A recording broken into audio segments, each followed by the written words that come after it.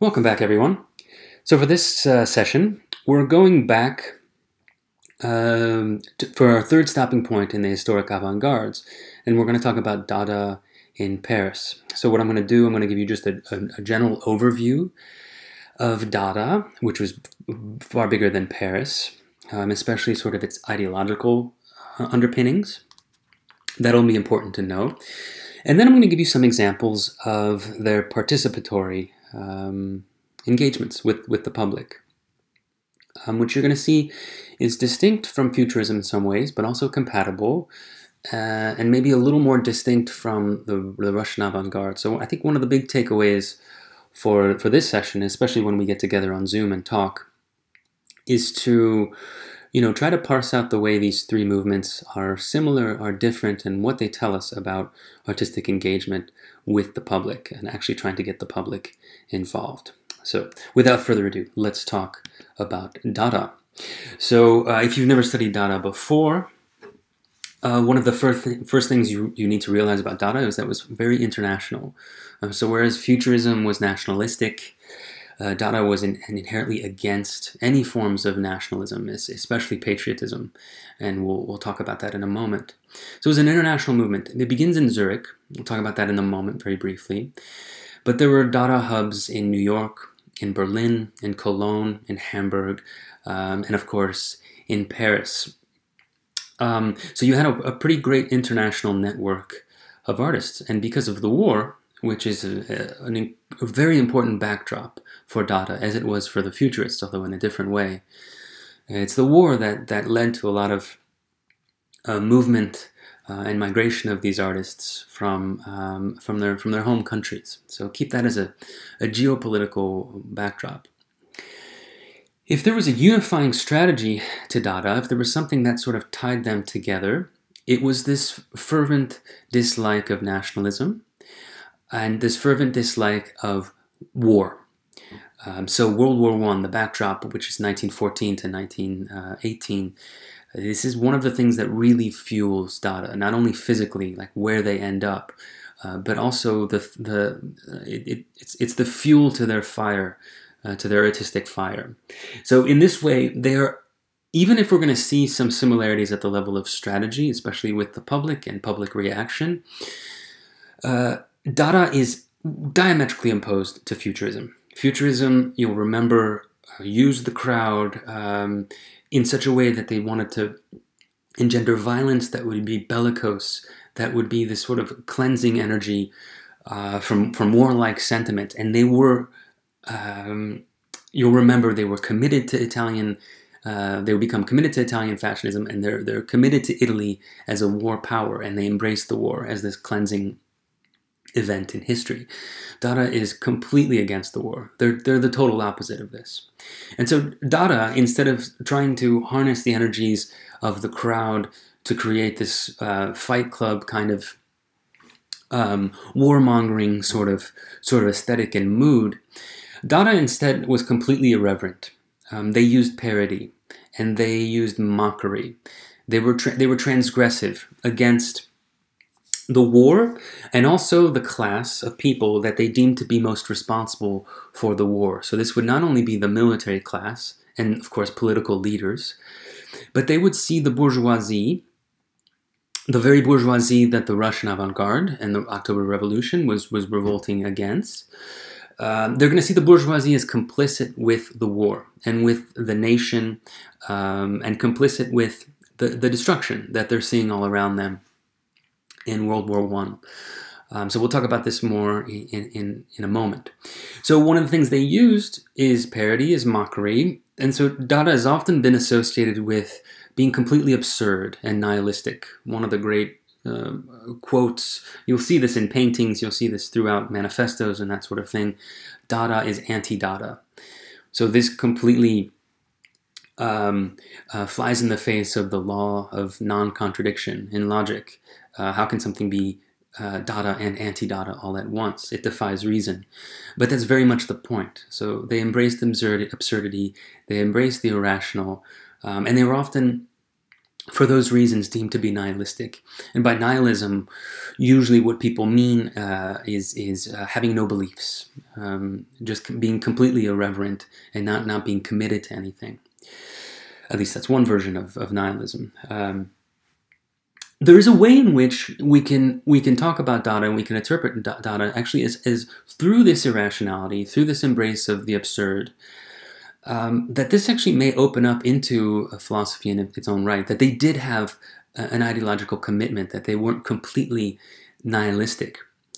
And one of the ways that I try to show this when I teach Dada is to go a little forward to right after World War II, which is going to be even more destructive, more horrifying, and really represents a crack and a break in the history of humankind, especially because of the Holocaust and 6 million people being liquidated in a genocide. So World War II is an utter catastrophe, in the same way that for Dada, World War I was an utter catastrophe. So you have these two philosophers, very, very famous, Theodor Adorno and Max Horkheimer, German philosophers who are known as, in some ways, the founders, along with Walter Benjamin, of the Frankfurt School of Critical Thought. And they read a book called Dialectic of Entitlement, and it's a very difficult book. It's rewarding, it's a very important book, but it's a very difficult book. And it starts with these lines. It starts with this line: in the most general sense of progressive thought, the Enlightenment has always aimed at liberating men from fear and establishing their sovereignty. Yet the fully enlightened earth radiates disaster triumphant. So these are very, very dramatic opening lines to this book. And in class, when we have discussion, I often try to get students to put these very famous first lines of this book into their own words. And a lot comes out of it. And the way I put it in my own words, in everyday words, is that first sentence, they're basically giving you a nutshell historical description of the Enlightenment, a cultural, intellectual movement that begins, and political, that begins in the 17th and 18th century. And the central core of the Enlightenment is for people to be liberated from ignorance, to be liberated from superstition, and to be liberated from dogma, and to understand that they have autonomy, that they're individuals, and they have certain rights. So the history of the rights of humankind come out of this history of enlightenment, in at least in the West, right? And it's all tied up with histories of not only rights, but also science, the histories of technology, and understanding how things work. So the very beginnings of like Newtonian physics and that sort of thing, like understanding what the world really is, right? So science has been a great tool to demystify the world, to get rid of myths, some myths that are destructive, and superstitions, right? So this is what they're saying with that first sentence. Like, this is how the Enlightenment has often been thought, that this liberated us. This allowed us to create all these incredible things, technology, industrial revolution, progress in science, progress in all sorts of different things, right?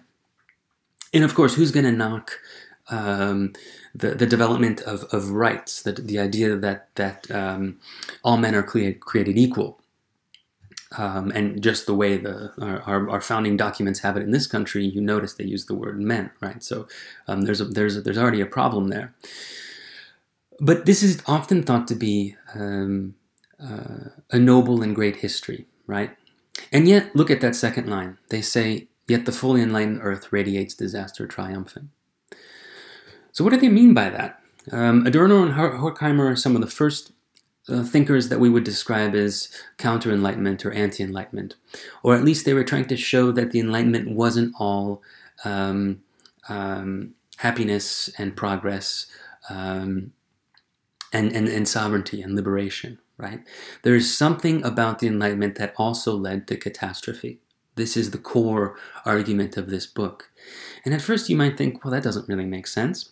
But if I show you a few images, these are some incredibly consequential human practices that come out of scientific breakthroughs and come out of technological innovation and our ability to harness the power of the earth and of our own technologies, right?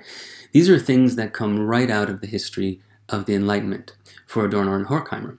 So the GIF here that you're seeing, clearly this is the atomic bomb or the hydrogen bomb, where for the first time man could create something through his or her own reason and technology that would in fact annihilate the whole planet. Or maybe not the planet, but all of life as we know it on the planet, right?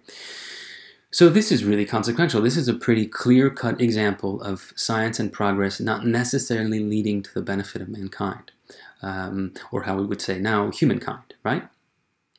And not only humankind, non-humankind too. This would destroy more than humans, right? And speaking of non-humans, what you're seeing here, this is a large cattle feedlot in Texas by a contemporary artist.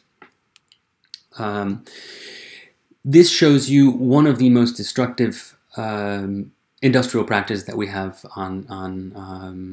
going on today, large-scale animal agriculture. So this is responsible for species extinction. This is responsible for biodiversity loss. This is responsible for deforestation, especially in the Amazon, and this is responsible for the emission of greenhouse gases, especially methane, which is a powerful greenhouse gas. And it's really only the second.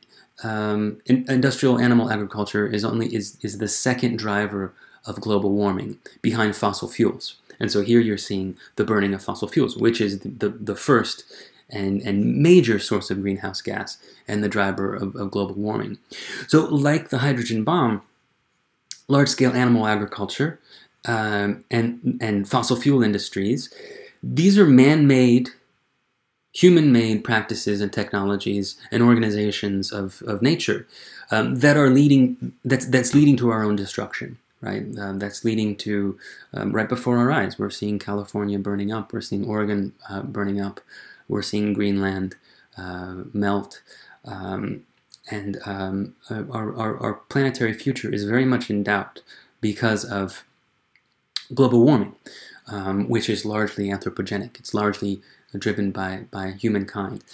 And so Adorno and Horkheimer would not have been surprised by these developments, right? They would not have been surprised that science, technology, and our ability to harness the energy of nature and subordinate nature, animals and fossil fuels and so on and so forth, is backfiring and is leading to some serious problems, existential and climate crises. And here we have a photograph from the Vietnam War. And so this is another example of our ability to make these incredible things. Like we can fly faster than the speed of sound. We have nanotechnologies. We have all these things. We have satellites up in orbit. Right? These are incredible things, and yet they have been used as killing machines, as war machines, right? So Adorno and Horkheimer's point is that science, technology doesn't always lead to liberating innovation. It can also lead to death and destruction, right? So I've given you a quick primer on this kind of counter-enlightenment thinking, which is very important. I think you probably realize why it's so important to know about these things, and then hopefully start to organize our lives in a way that might help sort of put a damper around these destructive forces. But of course, it's only through a collective political will that we're gonna solve these things. So I think you can all feel that we're in the midst of this right now, especially come November, which is going to be very consequential. And so take all those ideas and think that Adorno and Horkheimer, their disposition towards reason, towards progress, towards innovation and technology, Dada had these ideas in incipient form as artists. This is one of the reasons why they're such an interesting movement, and it's also why they're not necessarily just purely nihilistic and absurd. There was a reason for their madness. There was a reason for their embracing absurdity, because think about it. World War I is happening, And all these things I've described to you, reason, technology, science, and then all the classes that benefit from these things, from the history of the Enlightenment, which would be largely male, of course, totally European and white, and bourgeois and elite classes, right? And the military classes and the political classes, right? So Dada saw them as the enemy. They saw the butchery of World War I at the feet of these classes and at the feet of these ideas. They were one of the first to say, look at what Enlightenment has brought us. It's brought us war. It's brought us millions dead. And it's total madness, right? So it's as if they're saying that reason can go overboard and become mad and destructive and catastrophic. And so then it makes sense that they would get together as a group of artists who were all very different from each other. And you'll notice from the reading that there would always be splinterings. There would always be factions. But in Zurich in 1917, they would get together in Switzerland. Zurich is not coincidental. Zurich was in Switzerland, which was neutral during the war. So this was a way to escape the war. Funny enough, I think I told you this in the Russian Revolution lecture, but Lenin had to escape Russia briefly, and he lived just down the street from where the Dadaists were mucking things up.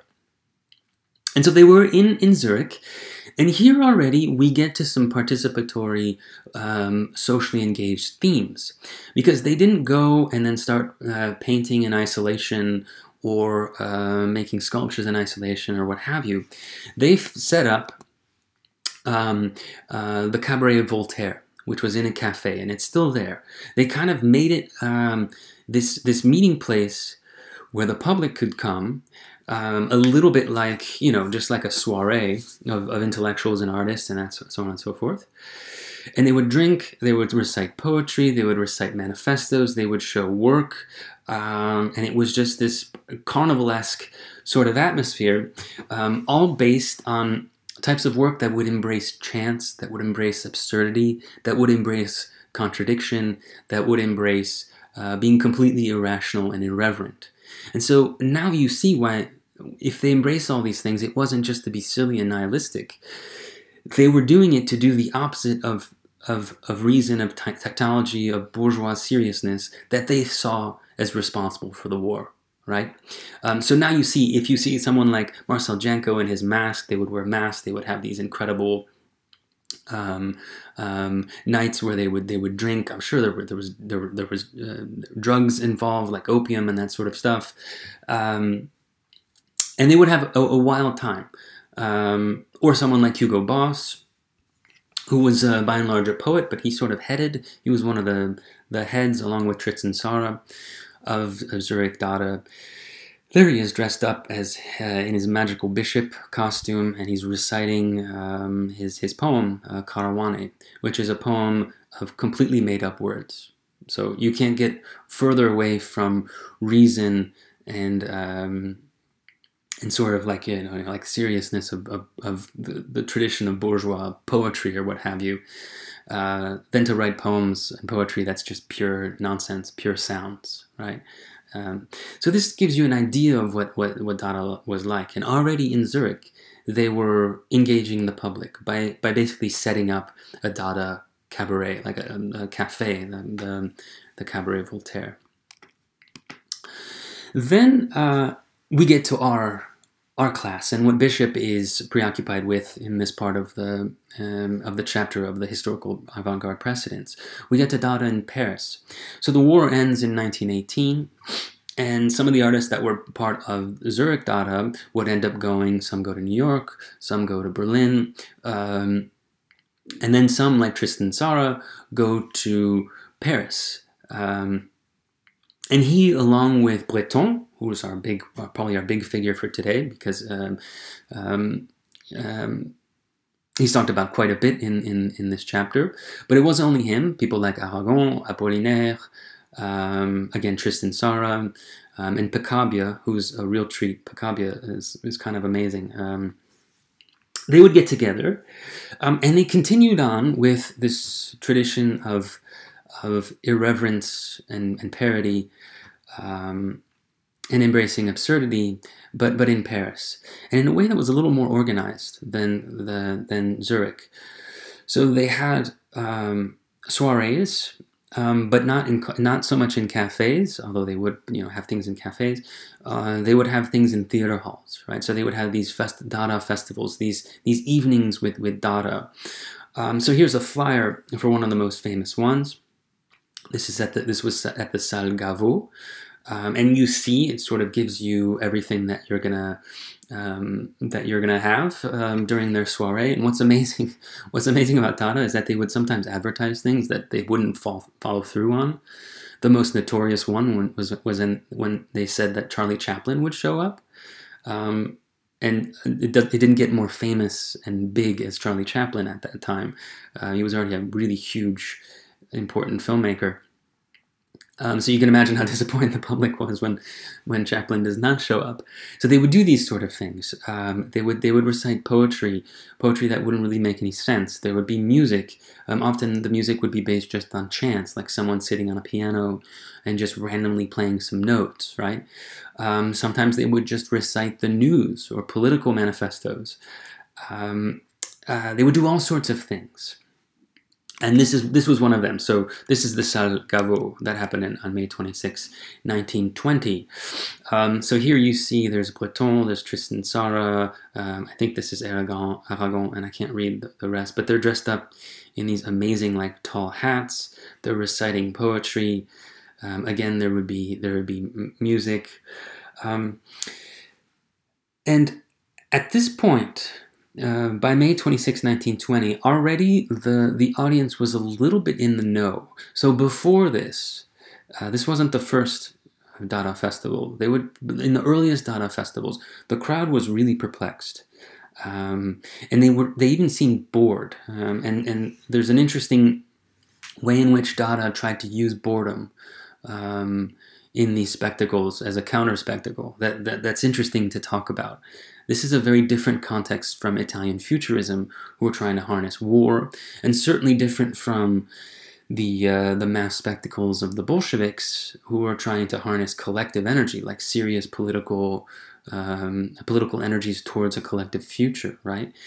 Here we're in Paris, the city of lights, and the city where commodity culture and the spectacle and consumerism really is already taking hold in the early 1920s.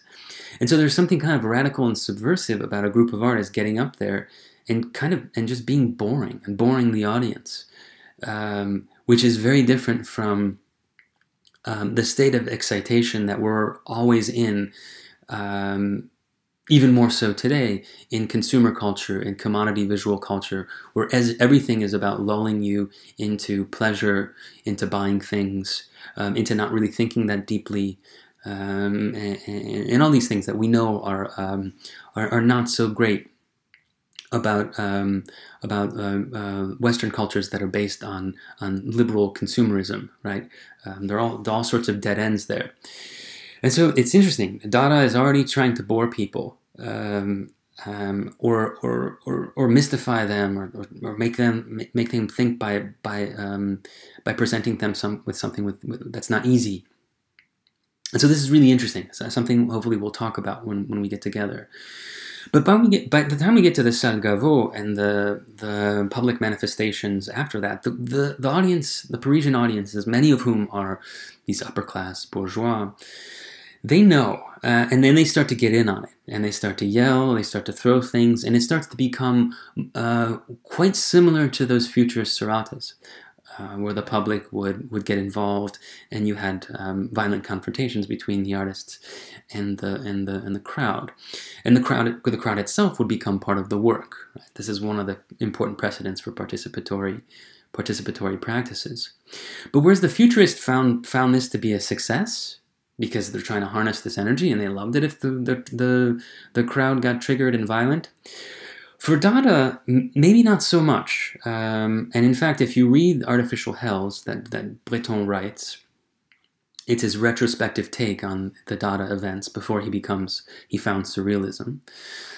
He's aware of the fact that once the audience, once the public is expecting shock and enjoys shock, then shock as an aesthetic tactic doesn't work anymore. That it's over, right? That it simply is something that's going to be folded into and co-opted by bourgeois society and by the spectacle itself, right? So this is a very important idea that runs throughout the 20th century when it comes to avant-garde practices that try to jolt and try to discomfort the public. If this jolting and discomfort simply becomes a form of entertainment, well, it's over, right? It's not doing anything anymore, right? So Breton's really prescient about this. Like it's pretty amazing that he realized this as early as the early 1920s.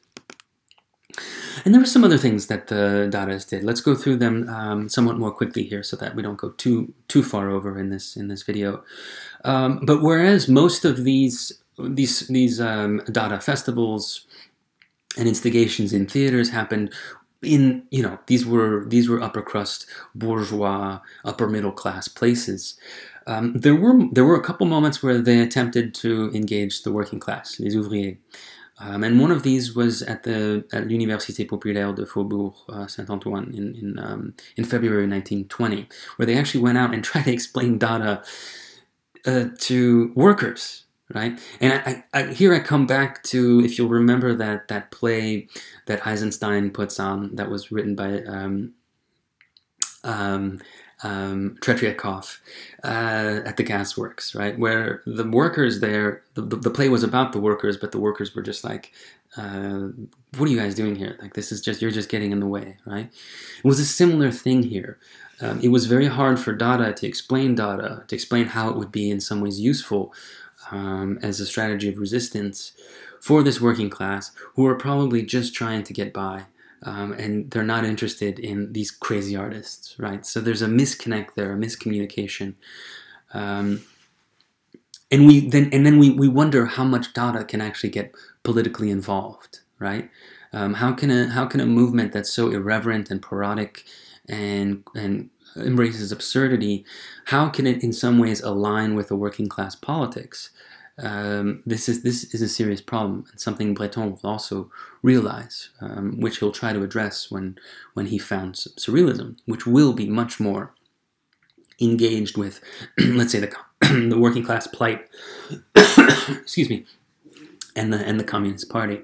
So this is a telling moment here where they're trying to engage the working class, and it didn't work so well. But there were other strategies that were socially engaged and if not downright participatory.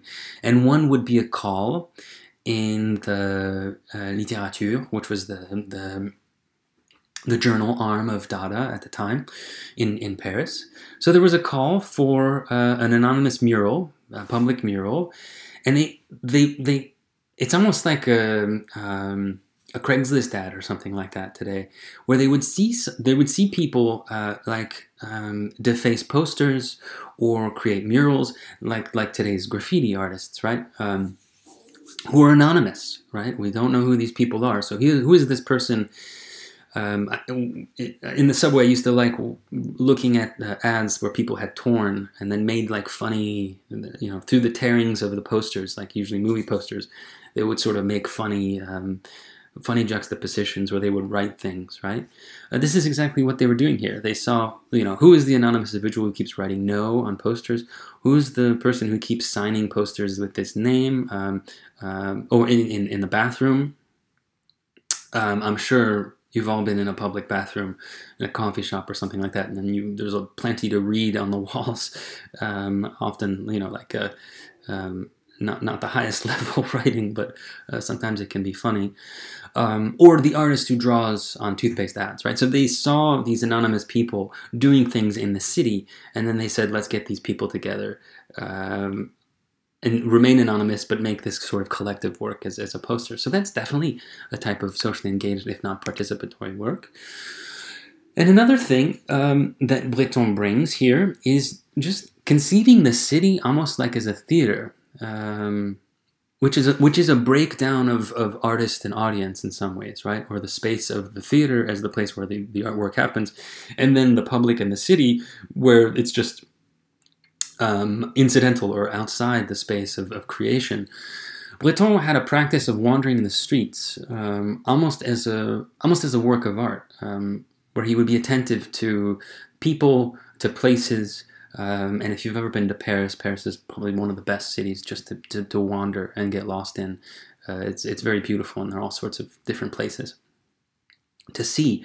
So simply wandering and using the city as almost like a theatrical place to just look at and to make observations. This is something that was important for Breton, and it's a precursor of the Situation International and their technique of the dérive, which we're going to talk about in the coming weeks. So that's another interesting example of, this is really not participatory technically, but it certainly is socially engaged, to conceive of the city as a work of art that you can walk through and make some observations. And he immortalizes some of these walks in his famous books, so especially Nadja, where you get passages in that book where he's walking around Paris and telling you about it and telling you about the people he's seen. The works that are far more, let's say, within the scope of participatory art would be the excursions that were planned, but there was really only one, which was the excursion to Saint-Julien-le-Pauvre, a not really well-known Gothic church in a not really well-known or frequented part of Paris. And it was sort of meant to be like a how do you put it, like a sort of like a parodic, a parody of the tour guide. So imagine going on a tour guide where the person takes you to like this really unimportant place in Paris, and you're wondering, why are we not at the Tour Eiffel? Why aren't we at Notre Dame? Why are we not at Sacré-Cœur? Like why aren't we at like all the big touristic sites? Why are we here, right? And it's very Dada, right? And here he actually includes the public. Like the public, think of this work almost like as a tour guide. And there are famous photographs. Here's Breton reading something he'd prepared about this excursion, and this is the public. Unfortunately, it was like a dreary, rainy day, so not everything they had planned actually happened. But it's an interesting mode of public engagement, and certainly participatory, since these artists took the public with them, right? So I won't talk too much more about this one, because this is going to be one of the works, one of the events that are going to be presented on in our Zoom session, as will this one. And I won't talk about this one really at all, because this is along with the excursion to Saint-Julien-le-Pauvre, the mock trial of Maurice Barré on May 13th, 1921, is a key event in this participatory work. So I won't really say much about it because we're gonna go through it in depth when we get together in our meeting this week. So I'll just leave you with this image, and I look forward to the presenters getting into the nitty-gritty of what this was all about. It really sort of concludes the Dada season for that year, and really maybe is the end event of Dada in Paris. And so just one takeaway as we end, and we'll open up to some discussion, is to think about artificial hells. This text that Breton wrote, which incidentally I put on the website for the presenters, but if anybody else wants to read it, it's not that long, and it's a nice primary document to read. And I think I signposted this at the beginning of this lecture. One of the major points that he makes in this is he's really worried. He says, what if shock no longer shocks? What if this is no longer a strategy? What if this transgressive, parodic, nihilistic engagement with the public just turns into entertainment value? And it's just shocking for shock's sake, right? This is what he meant by artificial hells, incidentally.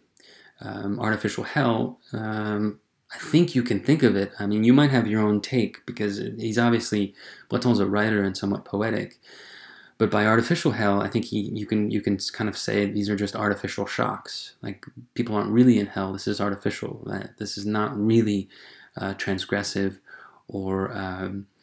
or constructive through destruction, which is what Dada would in some ways be committed to, right? So already in this text he's pushing back, and it's almost a eulogy for Paris Dada. So this comes from the Witkowski essay Dada Breton, which is good. This is what he meant by artificial hells, in which the public becomes inured to shock. Inured means like you've seen it so much that it no longer really affects you, right? That's what inurement means. Becomes inured to shock and is energized by rudeness, vulgarity, and provocation, and develops a taste for shouting back, egging performers, and further outrageous activities, right? So this would be ideal for the futurists. This is what the futurists wanted. But for Breton, he sees that this is a dead end. And this is just going to become another spectacle in Paris, and Dada will simply become a fashionable trend. And something risky that the bourgeoisie can partake in, and so it'll lose it's lost its edge. And so one of the things I'll leave you with is again, I think for this class the important thing is to understand the differences and to compare the way in which the futurists used the public with the way the Russian avant-garde used the public during the October Revolution and afterwards, and the way that Dada used the public in Paris. Each one has three distinct political ideologies. Each one has a distinct geopolitical setting, which conditions their participatory strategies. So this is one of the things we'll want to talk about, and that hopefully you can sort of address and try to work through with patience and rigor in the comment section, if this is part of the discussion that would be interesting to you. Understanding why these three are the three important precedents that's offered up to us in Bishop's book. Okay, see you all next time. That's enough for this for Dada Paris. Take care.